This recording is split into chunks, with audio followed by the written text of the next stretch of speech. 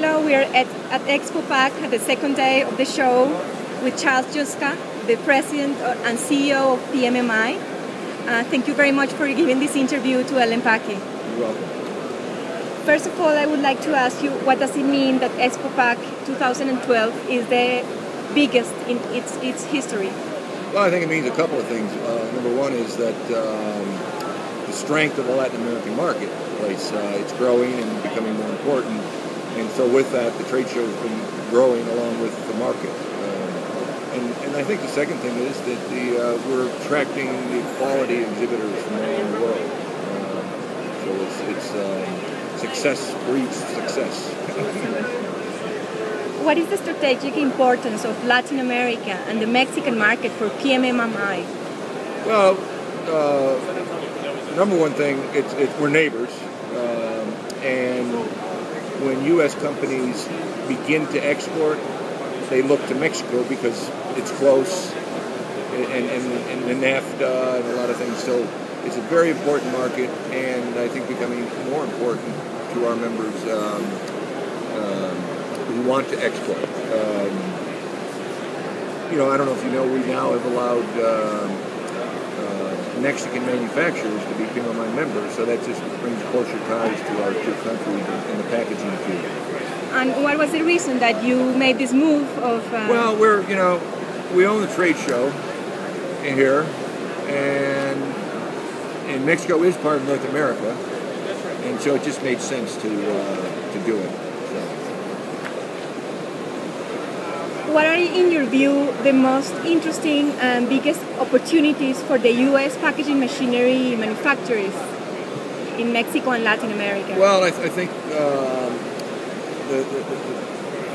one of the things is for the Mexican and Latin American manufacturers of food to comply with the new U.S. food modernization laws.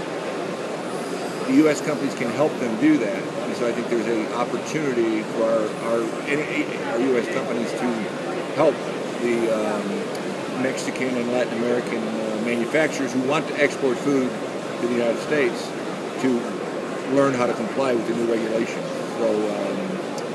So I think that's a big opportunity. What are, in your opinion, the biggest challenges U.S. packaging machinery manufacturers face when they reach the Latin American market? Well, I think it's lack of knowledge when they come to the Latin American market. They really haven't done their research or their homework. They're also, the U.S. sometimes mentality is go and leave, and not establish relationships. In Latin America, relationships are very important. But we're trying to teach our members that you need to have a long-term perspective. So I think their biggest challenge is the language, number one, and also the understanding the culture and the business practices in Latin America.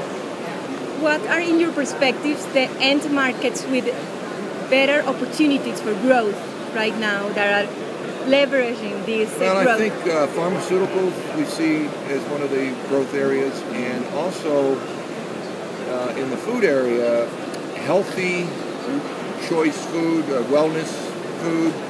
I think in Mexico, PepsiCo, in their snack division, announced a new line of healthier snacks. So I think there's an opportunity for growth in those areas. More and more the line between packaging and processing is blurred. Do you think the North American OEMs are ready to face this challenge and offer total system solutions? Well, some of the larger ones that have integrated solutions. The smaller companies, no, and what they're going to have to do is partner with the bigger companies because they don't have the resources to do a total solution like the larger multinational packaging companies. So what they need to do is partner with each other or with the larger entities. And this integration between packaging and processing, how are you reflecting it at Expo Pack and Pack Expo events? Well, I think starting 2 years ago, we never let processing equipment exhibit. I think 3 years ago, we finally allowed it, and it's expanding, booming. we have a dedicated processing pavilion that sells out every year, and we now allow processing equipment manufacturers to be members of PMMI. So we've also done some research and asked the customers how much time they spend on packaging and how much time they spend on processing in their jobs. About 50% of the time was spent in packaging, and about 40% on processing, and 10% in other areas. So we've learned from the larger companies it is becoming a merged function. They no longer have a separate entity. And of course, that represents a big opportunity for PMMI. Right. Well, yeah, absolutely. But it also, see, what the big companies are, they want to integrate packaging processing for food safety reasons. They can't have. They want to have because it recalls. When they recall the product for contamination, it kills their brand. It's just terrible. So by having a seamless system, they're more likely to not have those incidents. So that's what we've learned. Thank you. And yesterday, the director of the show, Jose Martinez, announced the launching of Expo Pack Guadalajara in next year, 2013. Why was that? What was the reason? Well, number one, our Mexican office personnel had been talking to the local exhibitors, the Mexican companies, and they indicated that the area in Guadalajara, which is only about 350 miles from here, I think, a lot of those companies didn't come to Expo Pack. A small percentage of our attendance here comes from that area. And there's some important companies there, the food industry, beverage. So it kind of came from the exhibitors in Mexico of interest. So we did a research and we surveyed the exhibitors, and we've got strong support saying, yes, we would like to do this. And just yesterday we announced it, and we started booking space, and I would guess half the show's already sold just in one day.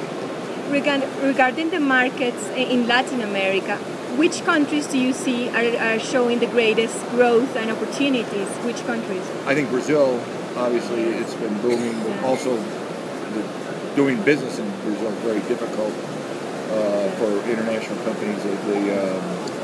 The tariffs, they have their duties and tariffs. You can't. They sometimes they have them, sometimes they don't.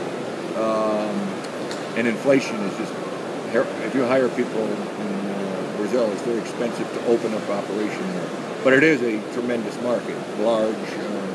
But there are other, niches, and Colombia is a great market.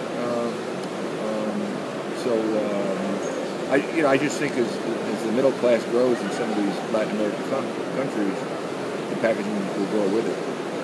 Well, thank you very much, Charles, for this very valuable interview for El Empaque. We appreciate it. Thank you very much. Thank you.